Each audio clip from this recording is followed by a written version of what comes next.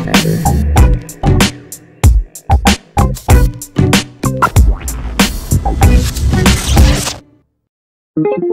guys! It's already the last week of Miss Universe and we had the opportunity to look at the girls through different events that they had this past weekend. And as I promised, I'm giving you a little bit more detailed comments on some of the girls. So let me start with the ones I believe have gotten better.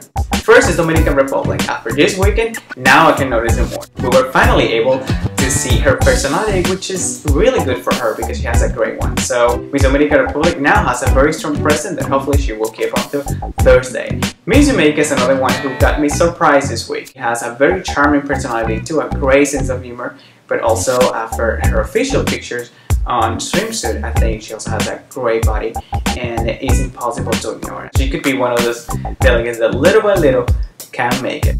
Miss Australia is another one that I wasn't that happy with until this past weekend. We had the opportunity to listen to her interview. I thought it was one of the funny ones. She has a very charming also. She's very cute and sweet and even adorable. So I think she also can make the cut depending how she behaves on Thursday. And another one who caught my eye was Miss Uruguay.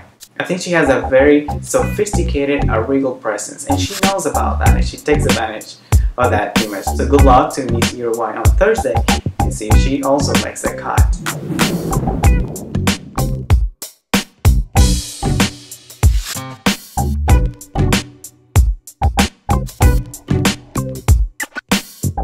And this week we also saw the National Costume Competition, and even though I'm not a big fan of that, I took my time to take a look at all of them, and I picked 5 of them, so here they are.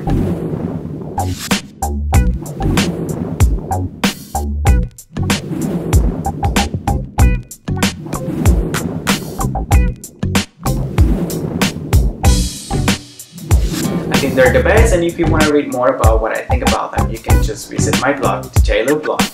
So this is almost over. All we have to do is to wait until the semifinals. Thank you for watching guys, and don't forget to send your top 15.